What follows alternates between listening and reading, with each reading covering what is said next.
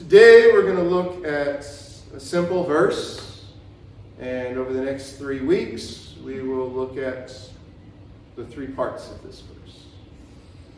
Today's verse comes from 1 Corinthians chapter 13, verse 13. And now these 3 remain: faith, hope, and love. But the greatest of these is love. God, we come before you again and we read your word. And, well, sometimes there are passages, sometimes there are verses.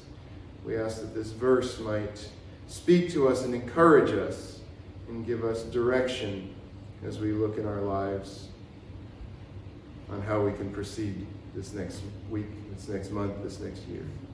We ask these things that we might be able to be edified, that your soul would speak to our soul as we commune with you through your word. We ask these things in Jesus' name. Amen. Amen. Faith, hope, and love. Now I'm going to take these out of order. Today we're going to look at hope. Next week we're going to look at faith. The week after that we're going to look at love. And there's a variety of ways in which we can look at these things. And some of us see more in one thing than the other. We just finished up 1 Corinthians, not us specifically, but if you read in this chapter, it's often called the love chapter, and there's a lot of descriptions of love. And then he goes through all these descriptions of love, and then he caps it up and says, and these 3 remain: faith, hope, and love, but the greatest of these is love. Now, this might be a way in which we can boil down our faith, boil down our beliefs. Do you have faith? Do you have hope? And do you have love? Some of us find it hard for 1, 2, or 3 of these things. And there are people in your life, and there are circumstances that happen on a daily basis that cause us to struggle with 1 or more of these attributes. Now, Hebrews chapter 6, verse 19 says, we have this hope as an anchor for the soul. Firm and secure, it enters the inner sanctuary behind the curtain. As we look at some of the branches of hope, and we want to see how we can hold on to it. 1 Corinthians 3, going back a little bit, verse 14 says, if any man's work abide, which he has built upon therein, he shall receive a reward. I bring this verse up because sometimes living is hard work. Sometimes staying alive is not just a Bee Gees song. Sometimes staying alive is a task. It's a chore. Yeah. It's, I just wish I could stay in bed and then maybe not get up. Some of us have things in life that beat us down. And to choose to live is a challenge at times. Putting one foot in front of the other. Erica's dad used to say, if I don't, he'll be there if the creek don't rise. God willing, and the creek don't rise. Followed up with, and I wake up on this side of the ground. Imagine waking up on the other side of the ground. I don't know what you'd do. First fact, you'd be able to breathe because you woke up, but I don't know for how much longer. It'd be an odd experience, I'll just put it that way. But some of us have to live life in a challenging means. Because as we look at hope, as we look at faith, as we look at love, we're thinking these things cannot be.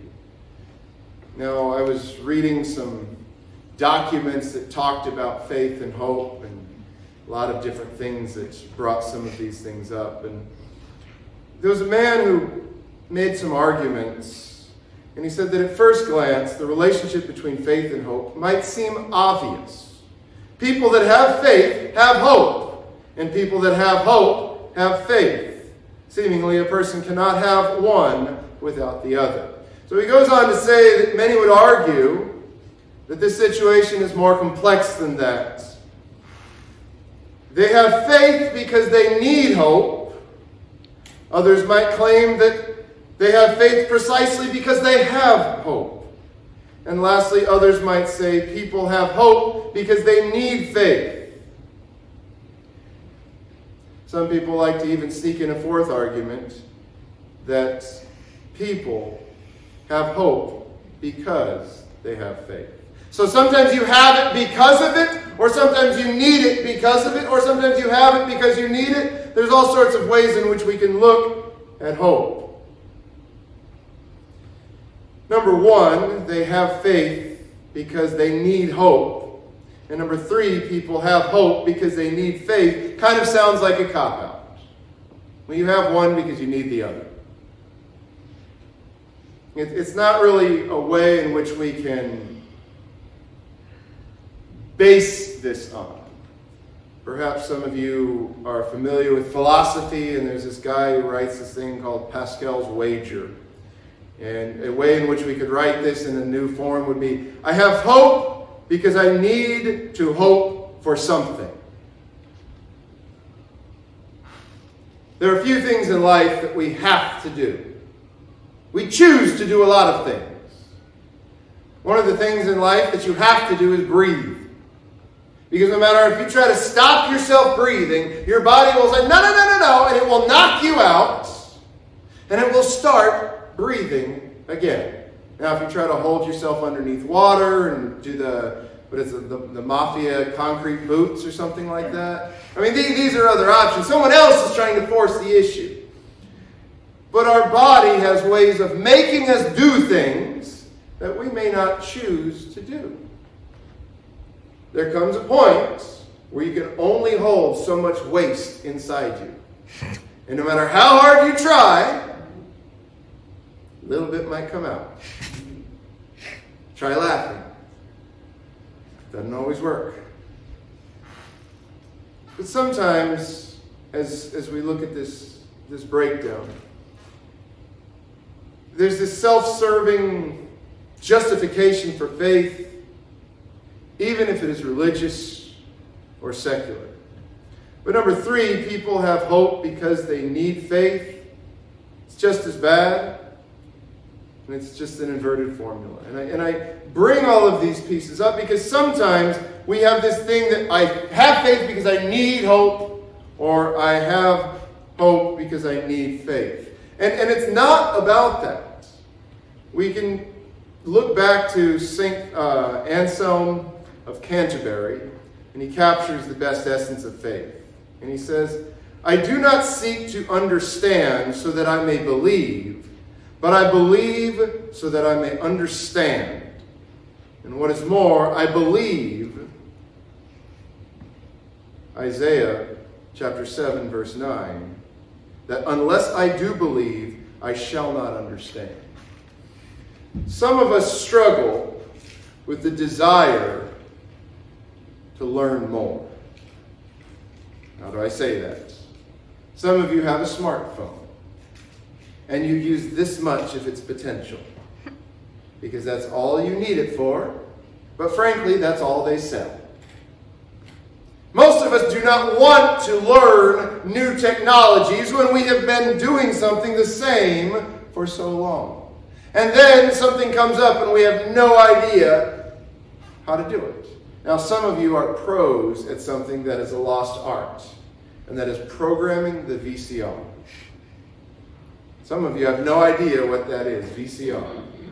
Some of you realize, okay, there was a time where the only way to program it was you just hit the record button when your show was on. But then they gave you this option that you could feed the box through your VCR, and you could record a channel at a time you're not home, or while you watch another channel. And that was just a game changer. And then TiVo came out, and you could record multiple channels at the same time and watch them later. And now you don't have to be home at 6 o'clock on a Wednesday, because you can record it and watch it on a Thursday. Now you have to be careful, because some people may spoil things. And now we have a thing in our society. Spoiler alert! This isn't a racing terminology where you're letting people know there's something on the back of a trunk of a car.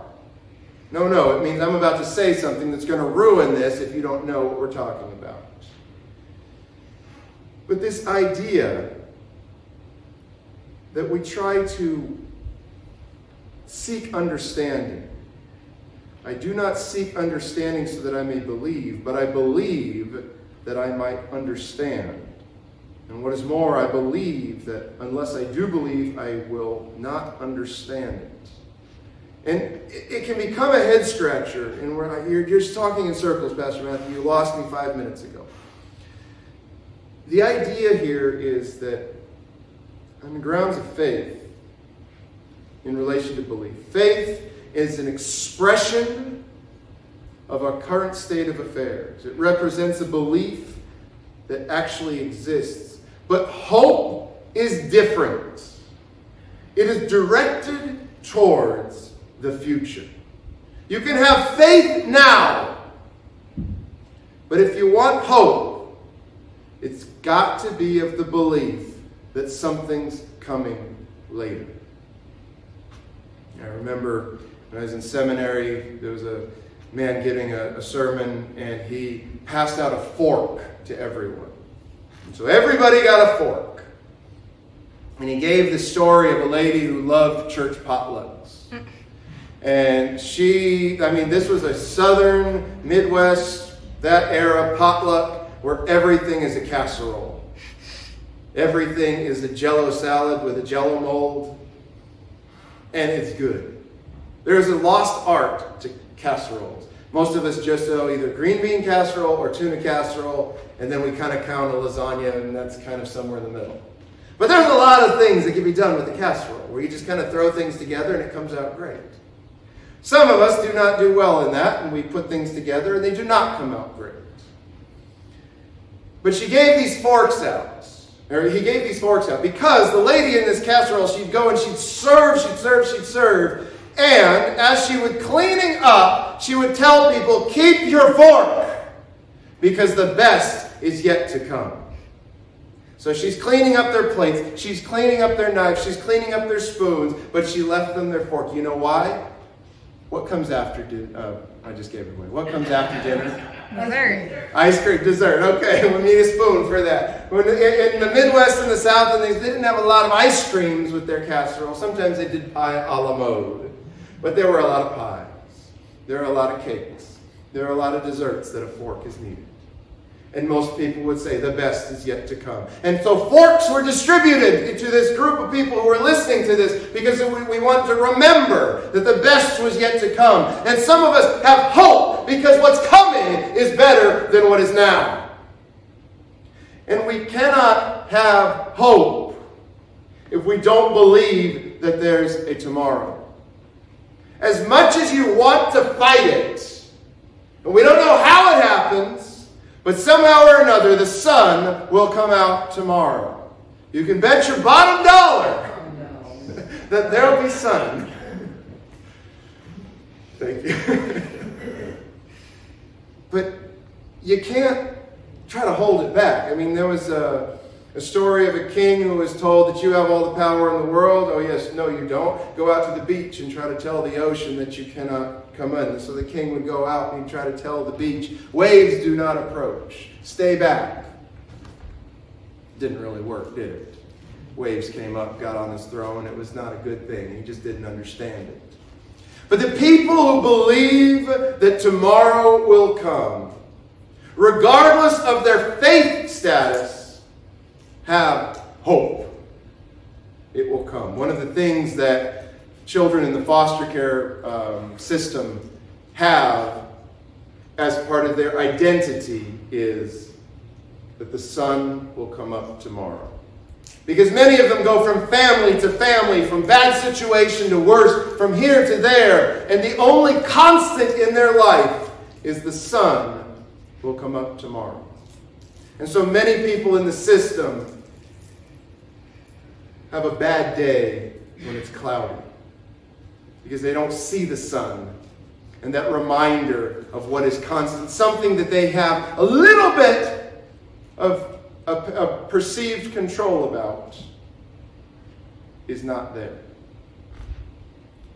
Hope can be translated as confidence or trust. It is an expression of what is sometimes called directly intentional.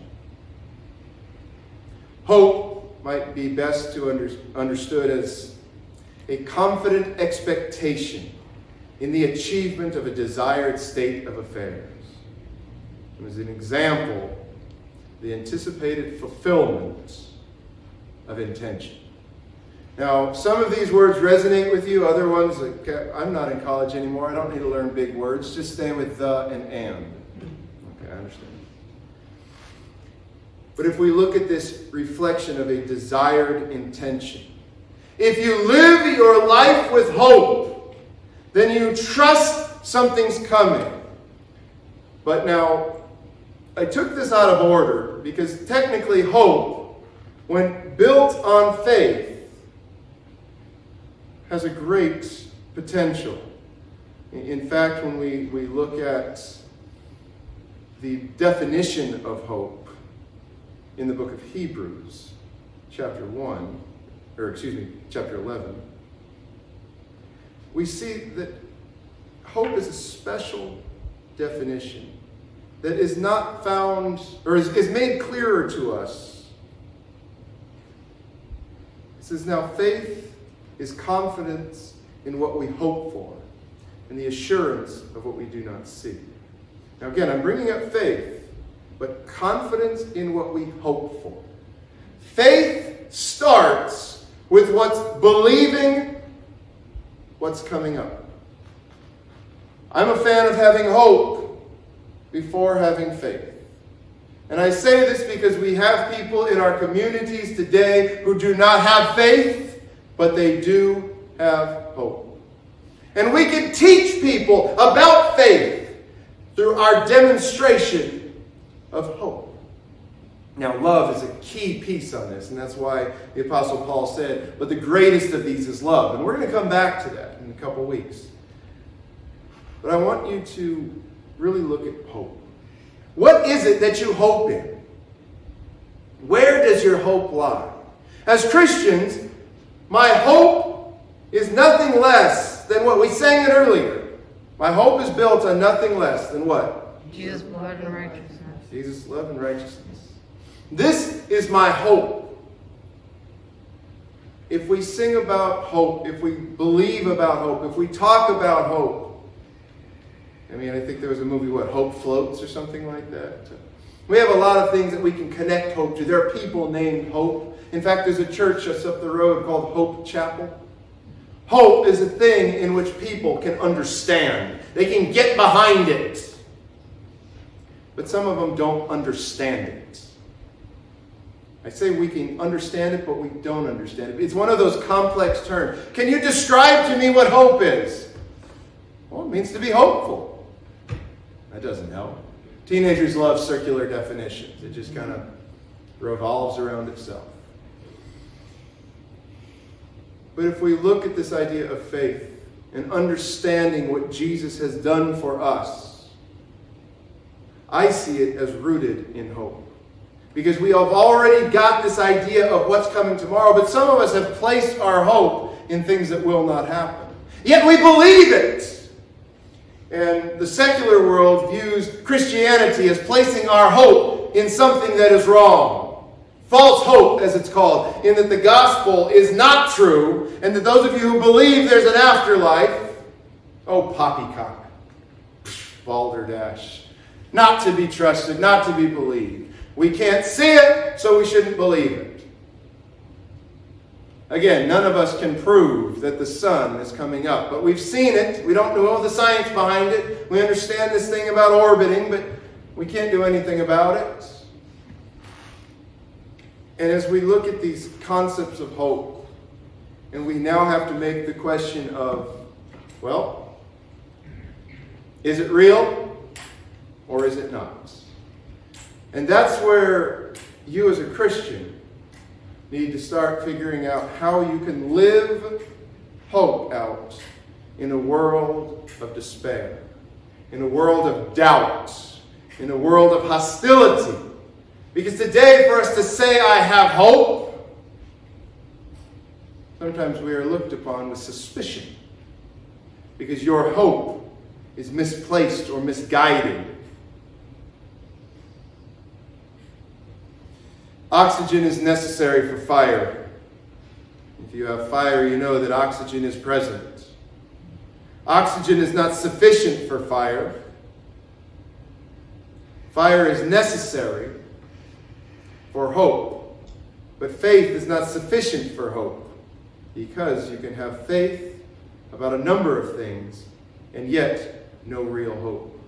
One can have faith in the afterlife and have no hope that one will meet with a desirable state of affairs when arriving there. So faith without hope is possible. And we talked earlier, a few weeks ago with James, and we said that faith without works is dead. Show me your faith, I will show you my works. Show me your works, it will demonstrate my faith. Faith is necessary for hope. But faith is not sufficient for hope.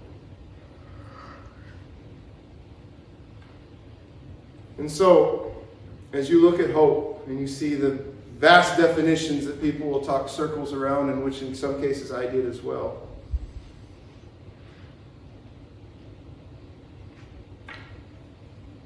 there was a Pope Benedict, excuse me about that, Pope Benedict. He said, in position of faith, it's for the sake of hope. We have faith, we have hope. We're not sure what they exactly mean, but we start with the basis of, I know what's coming next, and I'm going to believe it with all my heart.